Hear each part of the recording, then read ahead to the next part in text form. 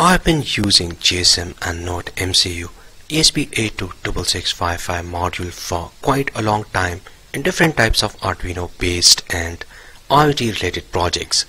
In this episode you will learn how to use Nodemcu with GSM Sim900A module. Nodemcu, ESP8266 and GSM module together can be used in different advanced level projects. The PCB board used in this project is sponsored by the PCBWay company. PCBWay is quite professional in the field of PCB manufacturing.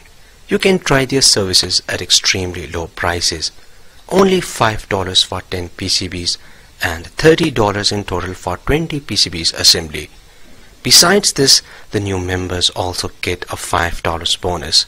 The Gerber files of the Nodemcu ESP8266 Wi-Fi module breakout board can be downloaded from the PCBWay official website. You can find a link in the description. The main advantage of using the Nodemcu with GSM module is that if you have the internet connection and the Nodemcu module is connected with Wi-Fi, then you can monitor the sensor data in real time from anywhere around the world using the Blynk application or any other IoT platform. And you will also be able to receive the alert messages via GSM network.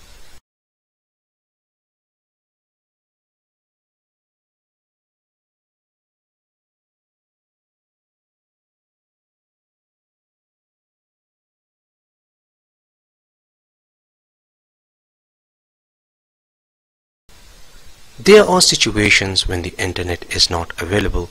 In a situation like this, you won't be able to monitor the data in real time, but you will get the alert messages via GSM network each time the sensor crosses a threshold value. For the demonstration purposes, I have connected a variable resistor and a push button. You can use any type of analog and digital sensors. In this tutorial, we will cover number 1, complete circuit diagram explanation, number 2, Blynk application designing, number 3, code explanation, and finally number 4, testing.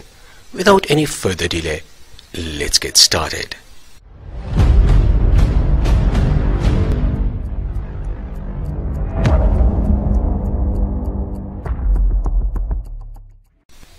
The components and tools used in this project can be purchased from Amazon.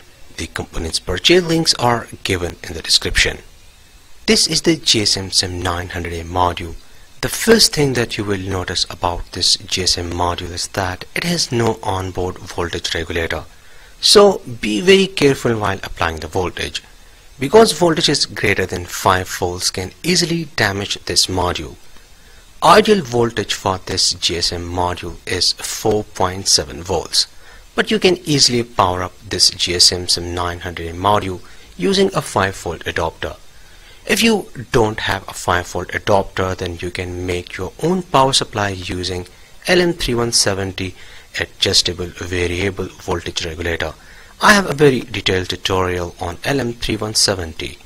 There are few things that I really like about this GSM Sim900A module, which are number 1, this is the cheapest GSM module available on the market.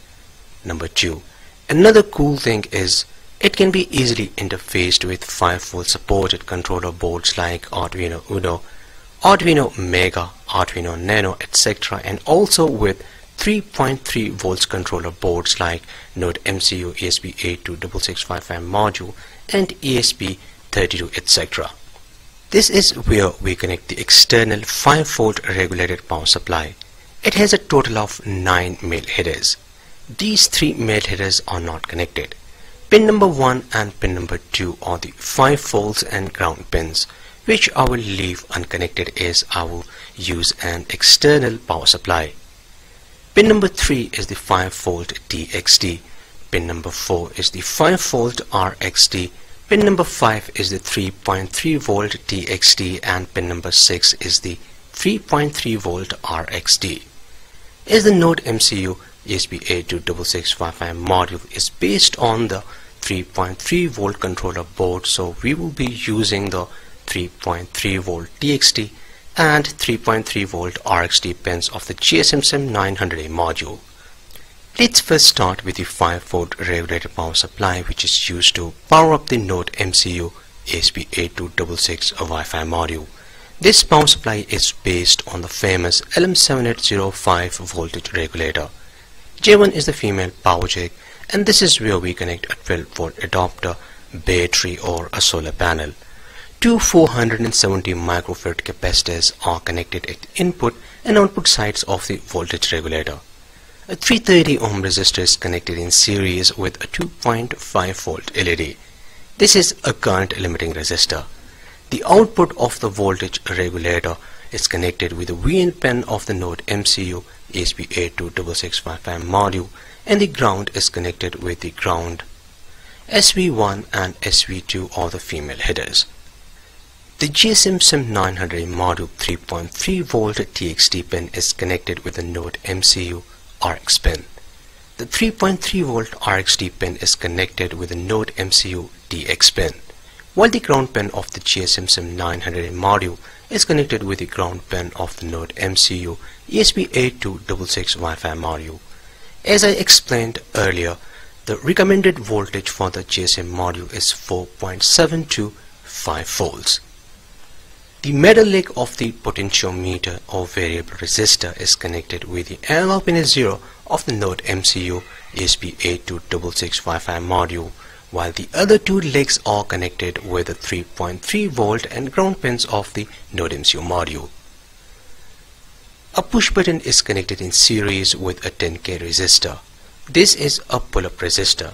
A wire from the middle of the 10K resistor and push button is connected with the digital pin D0 of the Nodemcu ESP8266 Wi-Fi module. While the switch is open, 3.3 volt is given as the input to the D0 pin, and when the switch is closed, 0 or ground is given as the input. Instead using a push button, you can use any digital sensor, like for example a PIR sensor, an IR sensor, a smoke sensor, and so on. So that's all about the circuit diagram. For the easy interfacing, I designed a PCB board for the Nodemcu ESP8266 Wi-Fi module. This PCB is manufactured by the PCBWay company. As you can see, the quality is really great. The silk screen is quite clear and the Blynk solder mask looks amazing. I'm 100% satisfied with their work. Finally, I connected everything as per the circuit diagram already explained. Now let's make the Blynk application. Follow the same exact steps and enjoy the music.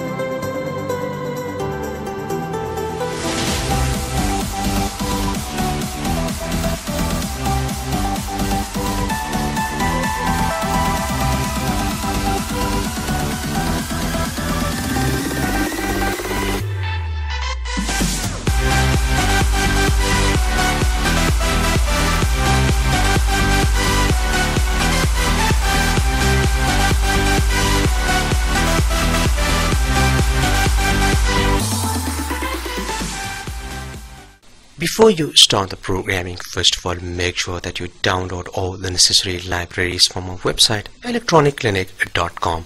You can find a link in the description. A variable resistor is connected with the analog pin S0 and a push button is connected with the digital pin D0. The rest of the instructions are exactly the same as used in my previous IoT projects and GSM projects. I simply combined the two codes. The detailed explanation of this code is available on my website. I have already uploaded this program. Let's watch this project in action. Support me on Patreon for more videos. I hope you liked today's episode. Like and share this video with your friends. See you in next episode, and thanks for watching.